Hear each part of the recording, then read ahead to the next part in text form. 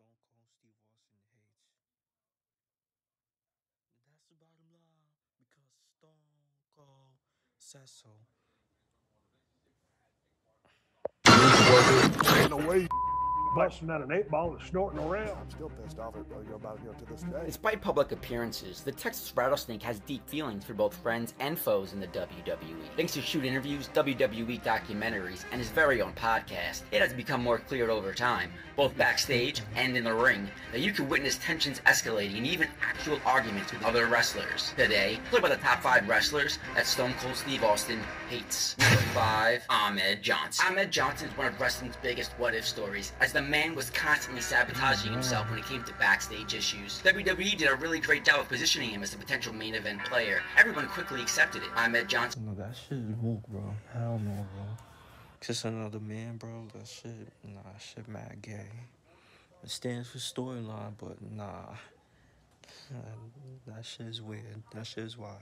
You pair with wrestling's biggest stars such as Undertaker, Shawn Michaels, and The Ultimate Warrior. Whether it was injury or attitude issues, Ahmed go boy. Nice. Year since his terrible run in WCW where he stole Booker's T.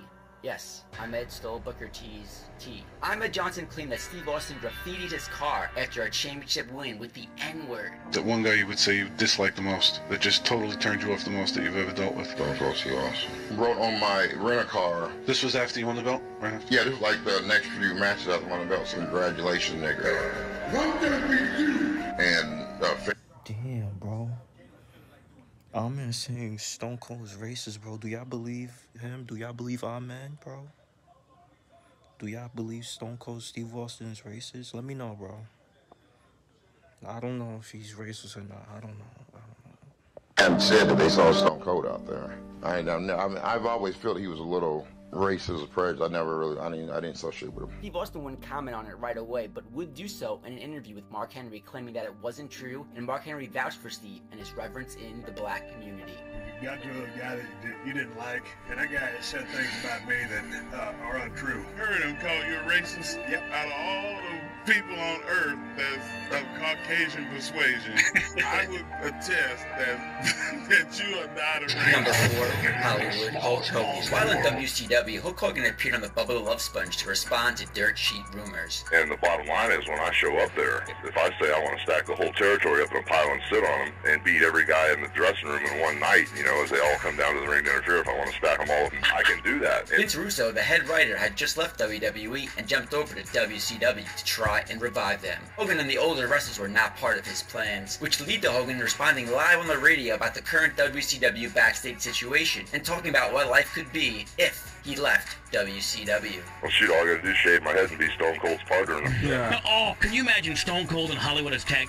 Now that's definitely an undefeated idea. Steve had worked for 8 years to get to the top spot, and he became very paranoid and protective of his character. Stone Cold once again put the Knicks on a potential feud. This time due to Hogan's reputation. Damn, bro.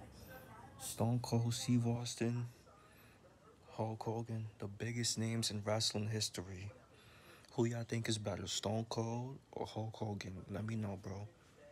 And Steve's belief that Hogan wouldn't put him over. Think about never having to run with Hogan. Guys, man, I was running so hard back then, hard-headed as hell. The word on the street that, he wasn't never going to do any favors for anybody. I damn sure wasn't going to do any favors for anybody who wasn't going to favor back. Legendary WrestleMania 18 match between The Rock and Hogan should have been Austin's moment, but instead, it became Scott Hall defeating the Rattlesnake. The day before Mania, Scott Hall would have a relapse, and Steve would have the outcome changed, and now he would go over. At least we all got to witness the best sell of a stunner, thanks to Scott Hall. Number 3, Bill Goldberg. Steve Austin and Goldberg were two of wrestling's biggest stars, but due to their very similar appearances, there was huge heat that was perceived between them. Goldberg in it. They had heat? I didn't know that. I didn't know they had heat back in the day. Did y'all know? Let me know.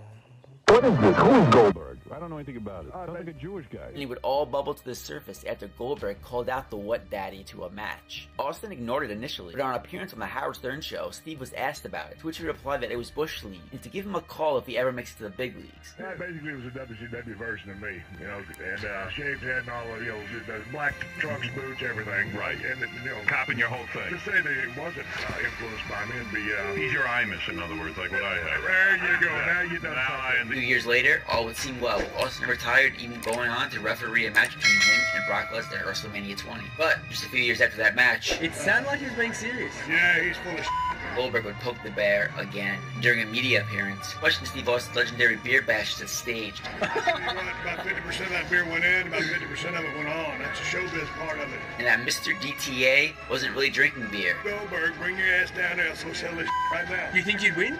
Steve was mobbed by reporters for a response. Do you think Bill could win?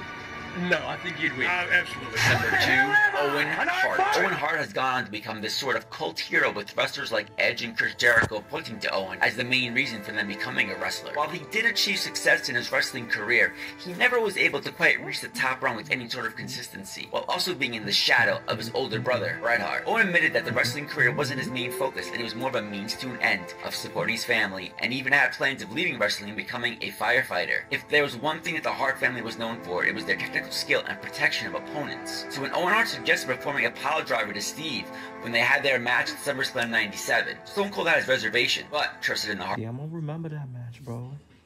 I don't remember that match. I was watching that match. This is when Owen Hart dropped Stone Cold Steve Austin in his neck, and Austin hasn't been the same. He had to change his wrestling style and all that.